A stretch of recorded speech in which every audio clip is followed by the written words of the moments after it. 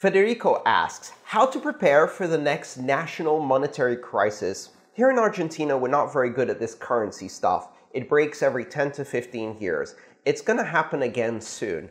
Usually when this happens, we resort to bartering for a while, then get our savings stolen, and then repeat the cycle. What can we, the Argentinian crypto community, do so our country can be a little more prepared the next time, not only as individuals, but as a country? You know, honestly, Federico, I'm afraid there's not much we can do that we're not already doing. As a crypto community, what we can do in order to help people escape monetary crisis like this is make it so that more people can use crypto in more situations in their lives in order to have more choice. Not to replace the national currency, but to have an option to exit at times of crisis and weather the storm. It's about having a lifeboat, essentially. So in order to do that, we have to make software that is better, software that is easier to use, build more infrastructure, make things that are easier to secure, and then teach people how to use it, as well as teach people the principles of this ecosystem so that they can understand how to choose the system that best fits their principles and their needs. We need to teach people about the difference between systems that are open and decentralized versus systems that are closed and controlled. We need to teach people about the benefits and importance of privacy as a human right in financial transactions. We need to teach people about the importance of the 5 pillars: open, borderless, neutral, censorship-resistant, and decentralized systems.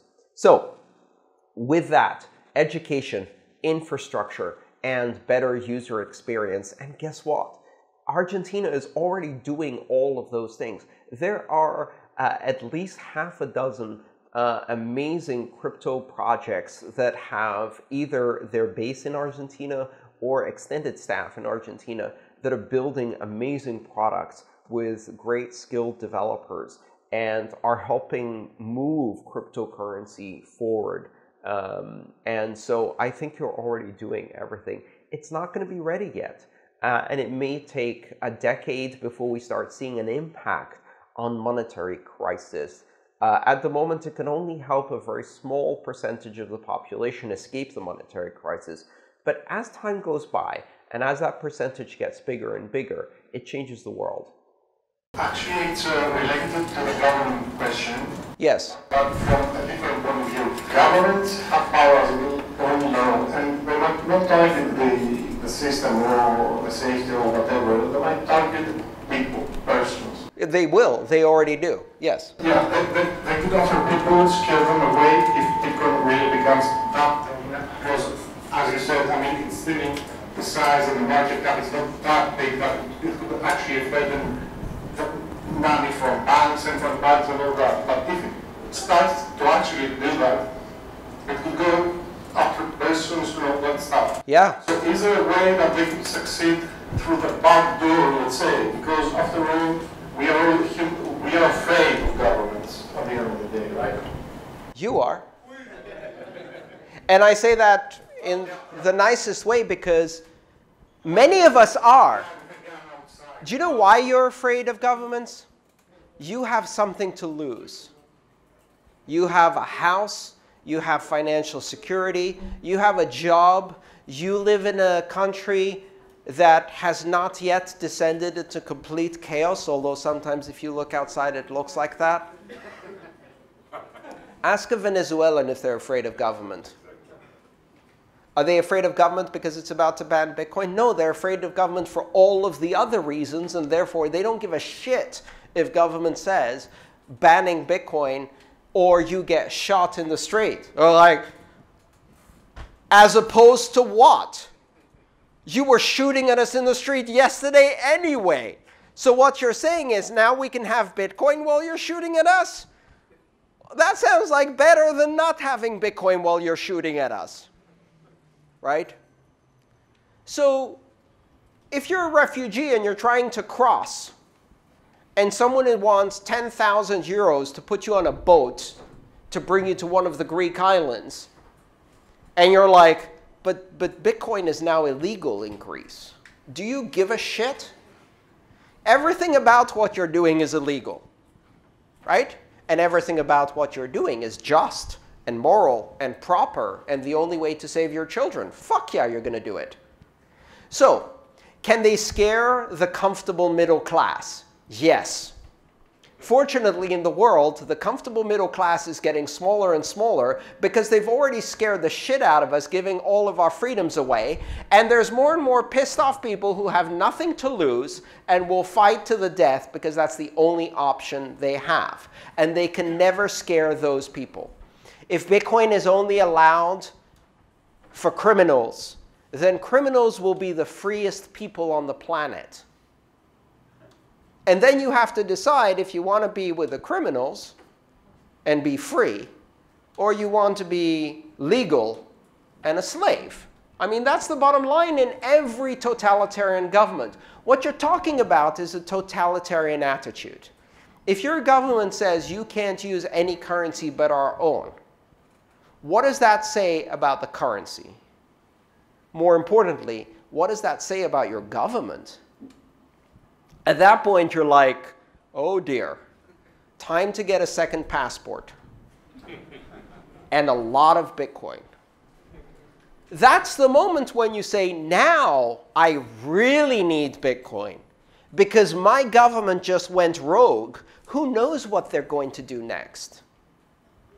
They can scare the middle class, but they can mostly scare the ones who are most comfortable. There's always a section of society that never was comfortable, that always was afraid. And now they have the choice of being afraid, but a bit more free and powerful because they have something to give them an exit, an option to exit. Let's hope that never happens. But if it does, pay close attention to what it says about your government. Not good things. And also the funny thing is, in countries where the government can do that easily, nobody cares about the law anyway. Right? When I grew up in Greece, I remember in my neighborhood there was one street and it had a sign with a speed limit of 5. Now, for those who are not Greek or European, that's not miles per hour, that's kilometers per hour. Now, with a manual car, if you want to go 5 kilometers per hour, you have to ride the clutch like you're parking, and very carefully. I mean, it takes skill. They train people when they're driving in parades, right, how to do this. If you're on a motorcycle, like, you have to be really skilled to do that. 5 kilometers an hour on a motorcycle is bloody difficult. So that's the law. It was there.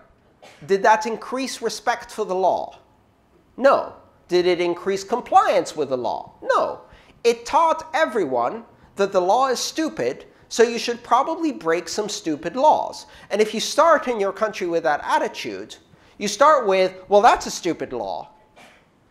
Well, now that I think of it, so is that one, and that one, and that one, and that one, and that one. And before a while, you notice that a lot of the laws that they're making you follow are stupid laws. And also that the people who pass these laws are not following them. Who's going to be the first one to drive down that street at 50 kilometers an hour? Who's going to be the first? Two assholes that say Vias on the back and are driving down the street at 50 kilometers an hour because they're cops and they're above the law. Or some guys in an ambulance trying to get to their next frappé. And you know that happens. You know that happens, especially in this country. So what is the level of respect for the law? Because you know that everybody in power is already violating all of the laws. So why should you follow it?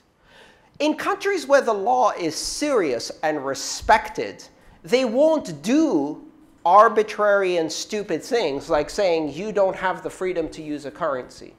And if they do, what they're telling you is, hey, by the way, the law just became not serious and not respected. So pay attention to that. It's a good lesson. One question. What would happen if a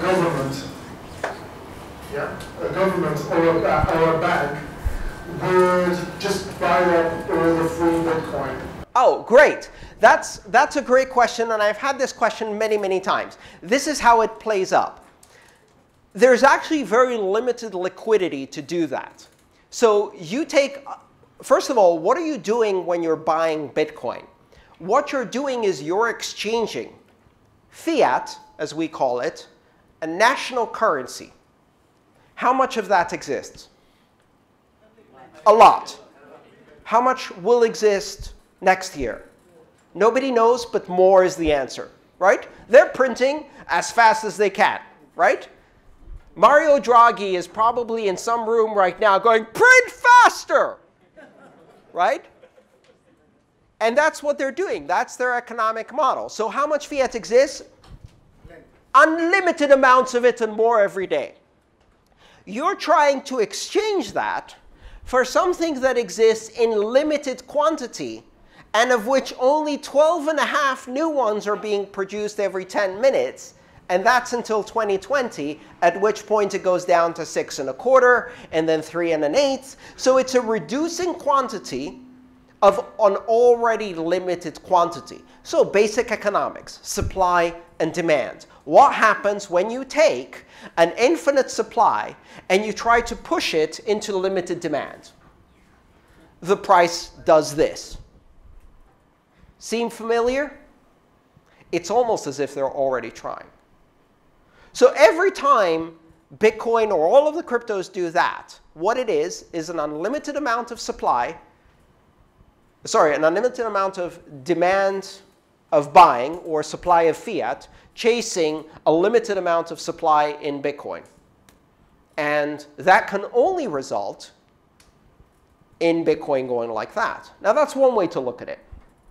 The other way to look at it, which is when you have lots of money chasing a limited resource, we call that inflation. So this unlimited amount of fiat that's chasing a limited amount of Bitcoin is actually representing inflation, right? And what it means is that you can buy less and less of the resource that you need because its price keeps going up by multiple percentages. So Bitcoin's price going up is actually also Euro's buying power going down vis-a-vis Bitcoin, or dollar buying power going down. Now, we know that both of those have been buying less and less and less every year. You know, you can count it in abstract units, like Girosuvlaki. How much Girosuvlaki can you buy? When you're in the middle of a recession, suddenly the prices drop and Girosuvlaki gets really cheap, but then it starts getting expensive again, and more expensive. The more the things that you're buying are outside of your economy, the more expensive they get. Bitcoin is outside of the economy, so it gets more expensive faster. So you go and try to push all of that fiat into Bitcoin, the prices shoot up. What happens when the prices shoot up? Everybody goes, this is my chance. Now I can get rich. Also known as FOMO, fear of missing out. And so everybody goes in with the government, the corporation, the rich people who are trying to buy up all the Bitcoin. But there's limited supply of Bitcoin.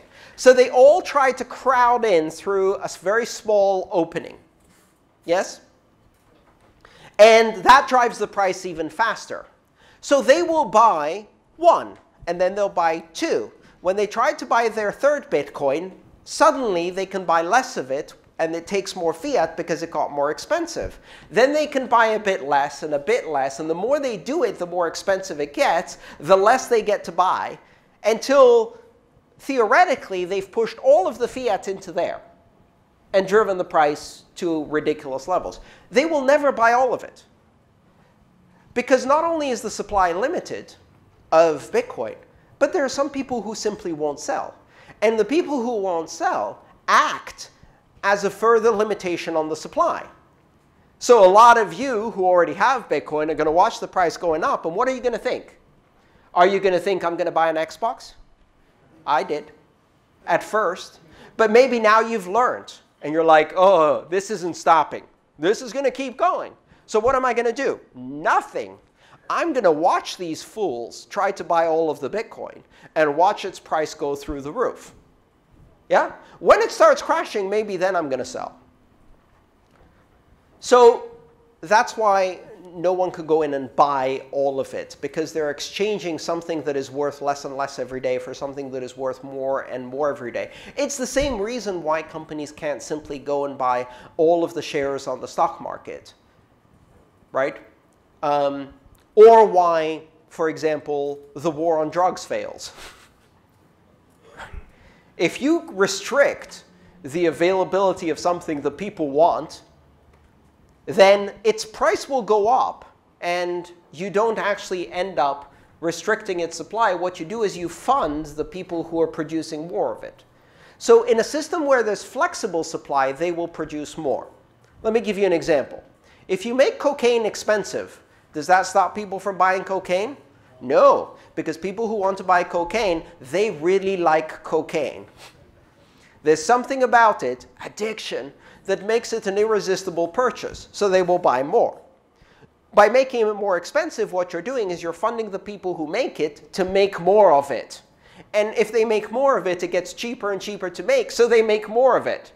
And what happens in the end is 45 years after Nixon signed the laws to put the war on drugs in place, the production of cocaine around the world is at the highest level it's ever been. Which any logical person would say, we seem to be failing the war on drugs. Like, if you call this, let's do the greatest investment in drugs ever, then we could say, oh, it's been crazy successful. But if you actually wanted to eradicate it, you look at the data and you're like, this isn't going so well. That's what happens when what you're investing in can be produced in greater quantities. There's really something very weird and unique about Bitcoin. Not the other cryptocurrencies, specifically Bitcoin. Its monetary policy means that no matter how much people want to, they cannot produce more of it faster. With gold, if you invest enough in gold and its price goes high enough, people start tearing down entire fucking mountains and washing away all the dirt with hydrochloric acid and fuck the rivers because they're going to get a tiny amount of gold. How much gold is too expensive to mine? There is no such thing.